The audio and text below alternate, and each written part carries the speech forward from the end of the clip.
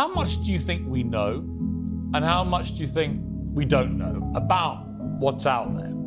I can actually quantify that answer. So there are these things, there's dark matter you might have heard about. So dark matter is 85%, it's responsible for 85% of the gravity in the universe, and we have no idea what it is, but we can measure it. There's dark energy responsible for the accelerated expansion of the universe.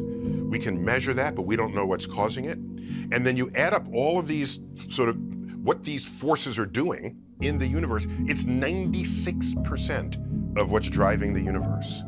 And all the forces of nature that we know and love, gravity, electromagnetism, the strong and weak nuclear forces, life, chemistry, biology, physics, that's in 4% of the universe. So we know enough about the universe to quantify our ignorance.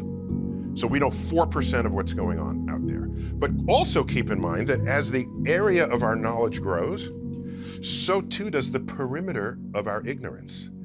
And that is the very soul of science. That there are questions, people say, what questions do you want answered? Yeah, I don't think that way. I think, what question do I not even yet know to ask? I think that's the really interesting part, is that you're probably not even thinking of the great question, right?